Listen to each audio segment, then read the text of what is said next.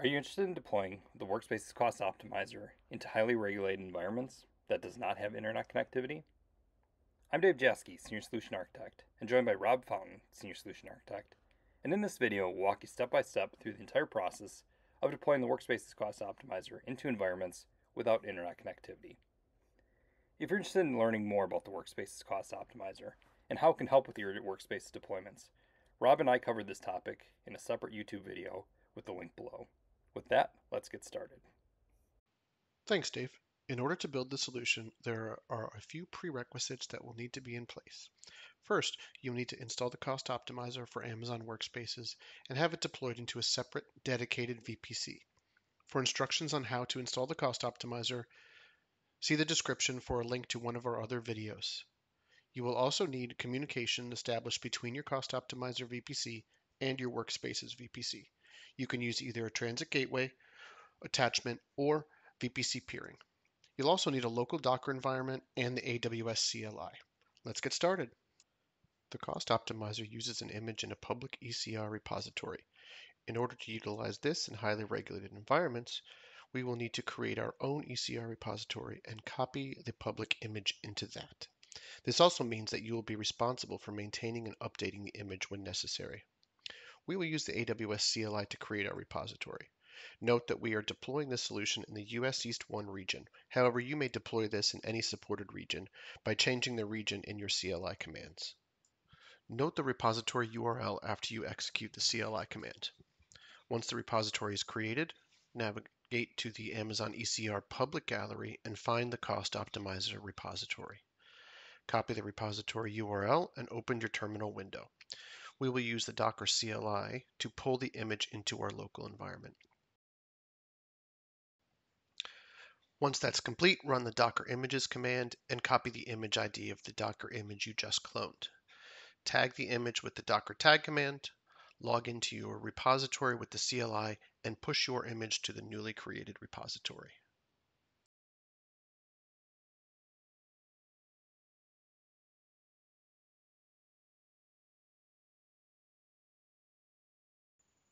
Next, you will need to create VPC endpoints for each of the services utilized by the Cost Optimizer. The VPC endpoints allow private connectivity between your VPC and the AWS services it utilizes. Before we create the endpoints, we need to gather some information about our VPC. Copy both subnet IDs of your private subnets, your VPC ID, as well as your security group ID that was created when you deployed the Cost Optimizer. We'll use this information to create our VPC endpoints. We will need to create several endpoints. We will use the CLI to generate a JSON structure for our endpoints and use that output to create individual JSON files to easily create our endpoints. Copy the JSON and open your favorite text editor.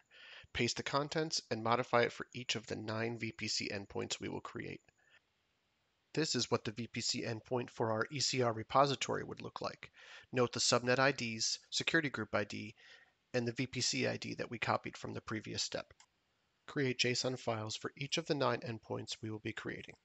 You can pause the video for a list of interface and gateway endpoints required. Once completed, create the VPC endpoints using the CLI.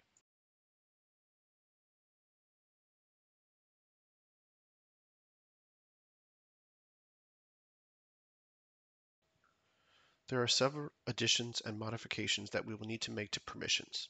Starting with our S3 VPC endpoint, we need to add permission for the endpoint to allow access to the Starport layer bucket. The Starport layer bucket is a managed bucket that contains the layers for your Docker image. Let's update the S3 gateway endpoint policy to allow access. We also need to allow inbound SSL and DNS access to our security group that was created when you deployed the Cost Optimizer. Finally, we need to add some additional statements to the policy attached to our IAM role that was created when the Cost Optimizer was deployed. From the IAM console, find the role and modify the policy. We will be adding a statement similar to the S3 VPC endpoint policy, allowing access to the Starport layer bucket. We will also be adding a statement so the role can pull from our private ECR repository. When you have completed the additions, save your changes.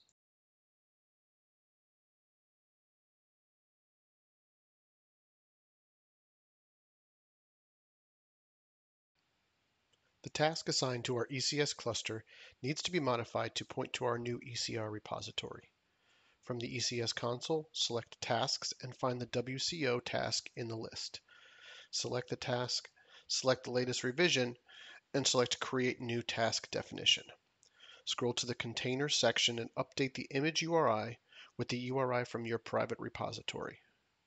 Change the environment variable Send Anonymous Data to false.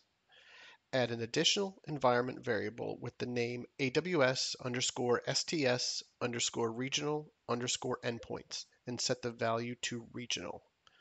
Then select Create.